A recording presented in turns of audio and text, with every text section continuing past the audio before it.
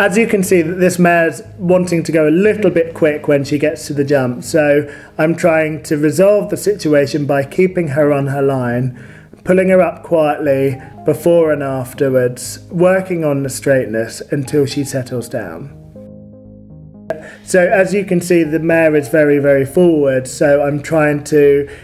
give her time to get off the floor, so she needs a little bit more time. She doesn't want to be getting quick on her last stride, so I'm trying to keep her thinking the whole time by pulling her up, turning her the wrong way